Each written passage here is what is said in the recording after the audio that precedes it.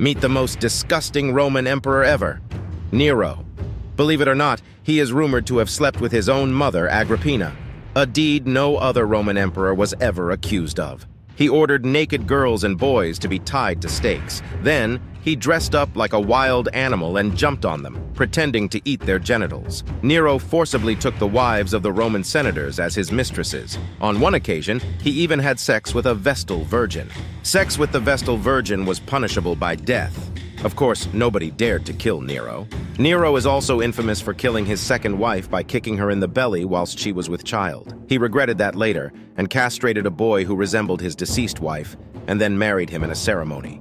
He was responsible for one of the biggest tragedies that befell the Roman Empire, the Great Fire of Rome. He was accused of orchestrating the fire himself to make room for the expansion of his palace.